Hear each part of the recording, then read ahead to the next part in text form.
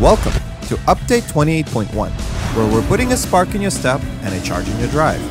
Get ready for a series of updates, like new ways to Folgt, some changes to our shotguns and GS9, a long-anticipated annual Spring Fest, and finally, a PicoBus, our first ever electric vehicle. Let's dive right in.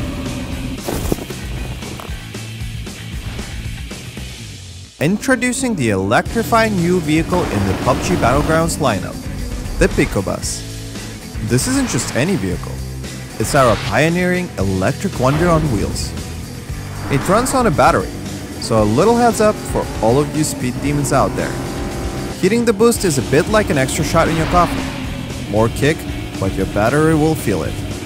As for recharging, think of it as a pit stop for your electric steed. So next time your PicoBus is running low on juice, swing by one of our new EV stations and give it a quick power nap. Don't let a dead battery be the reason you're left out of the circle.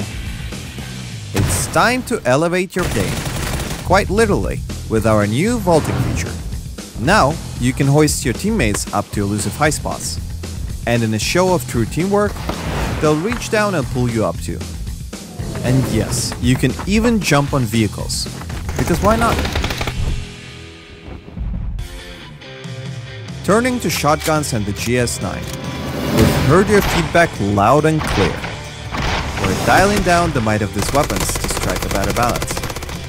Curious about these changes? Our patch notes got you covered. Moving on, the Spring Fest is making a grand comeback, and it's more festive than ever. We're rolling out a Crafter Pass, progressive weapon skins, special events, a snazzy new custom lobby skin, and plenty more. It's mission time. Complete them, collect your swag, and start this year with an explosion of fun. Keep an eye out for our detailed posts on the Spring Fest, so you don't miss a beat. But wait, there's more in this update.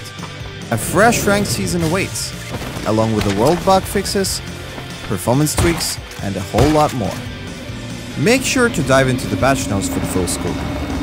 And we'll see you on the Battlegrounds.